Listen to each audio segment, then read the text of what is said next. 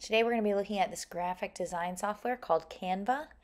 And so it's literally www.canva.com. And you are going to sign up with email. You actually shouldn't have to do anything other than put your email in. So I'm going to make a fake one. Well, all right, so I'm going to put, my name is Ms. Campbell, my email, and password. Now you can make up a password, but you will have to make up a password. You need to write these things down. Your username is the email address. You'll use your school email address. Let me go back. It'll ask you what you are using Canva for. You will be a student. And it has a way you can collaborate on things, but we're not going to do that right now. So you're going to skip. And then, it says design anything. And it's going to give you like little things that will teach you different things. Okay, so I want you to play around with a poster first. And you can pick any one of these like example posters, and I want you to play around with changing it. Okay, so like making changes. So you're editing. So it'll tell you all these things like to edit an element, click on it, a toolbar will appear above. So if I decide that I think this background color is ugly, then this is not the background color. It's going to be one of these pictures, right? And that's the text. So I'm going to hover over here, click on that, and then it gives you different things that you can do. You could copy the style, you could change the position, transparency, you could add a link, I guess. But over here is where you actually change the color. So I click on color and make it something different, but yet something where you can still see what's going on without killing your eyes. All right, so anyway, so that's how I would change the color. Now let's say I think that this should be bigger. To resize something, you drag the corners and you can make it bigger. So I'm going to make the hand bigger. Right now I'm not really paying attention to anything about whether design looks good. I'm just playing around with how I can move things. So with this little icon, that means I'm moving it. But this one means I'm tilting it. So I can turn the soap upside down.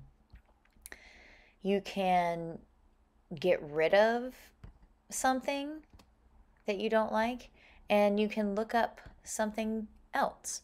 So I can go to elements and I can search up hand washing and see if they have anything. And look, I happen to like this one better than the original one. So you can switch out different types of things. You can change the font. So I've decided that this is okay, but I want to see if there's a different look that I might like better. There you go. So I've changed it. Now I want to change the text color. So that's what I want you to do, is kind of figure out, here we go. This would not be a good color. That hurts my eyes. How about that?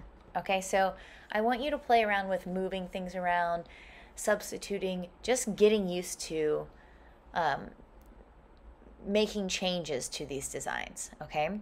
Then if you want to, after you've kind of played around with one that already exists, and you want to start something new that's brand new, so in order to make something brand new, you go to File, Create New. I'm going to create a poster.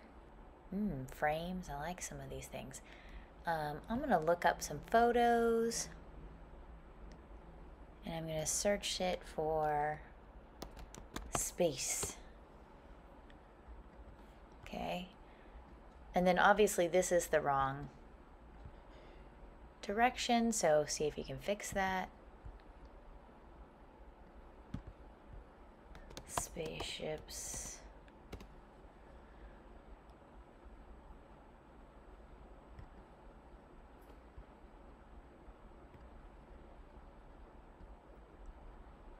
This one says remove watermarks because it is only available in the pro or paid for version. So if you see that little crown, then that means it's not free. But there usually are some free things. Let's see. Now I'm going to do aliens.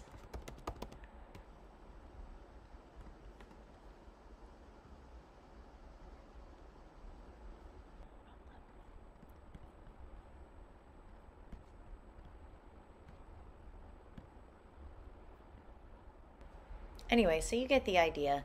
I just want you to play around with this without any particular result that I'm looking for today.